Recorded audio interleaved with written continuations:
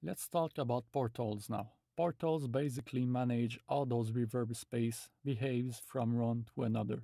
In real life, if you go from one room to another, the reverb from room 1 will not suddenly disappear as soon as you enter in room 2. You are still hearing some of the audio content of room 1 even if you're in room 2. In other words, the sounds from room 1, no matter if it's a dry sound or a diffused reverb sound, will be spilled into room 2 and vice versa. Portals recreates that behavior by simply cross-fading between two rooms. Simple as that, really. Let's listen to that. Here, I have two different environments, a big room and a small room.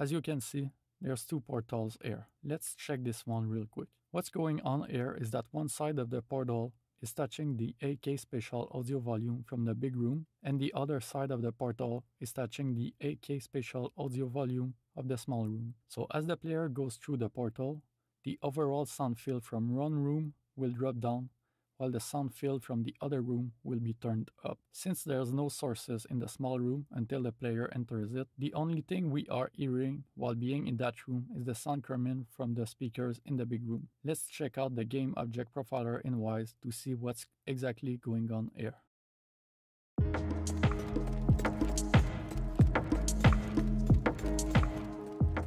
When we are in the big room, we are hearing the direct signal from the speakers as well as the diffused reverb field from that room, aka from the rev_big aux bus. You can see that the direct path from those speakers are following the player as long as he is within that room. This is those straight line right there. Let's get out of the big room and see what will happen.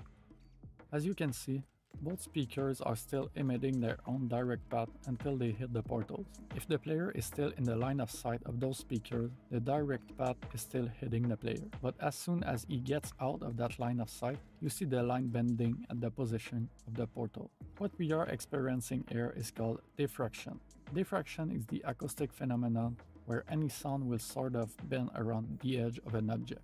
I'm not quite an expert on that subject, but from what I understand, the way Wwise simulate that physical phenomenon is by filtering a sound depending on what angle the player is compared to that edge. We can see that right there. The more intense the angle from the player to the edge of that opening is, the more percentage of filtering is applied to the source. Here, everything in the big room.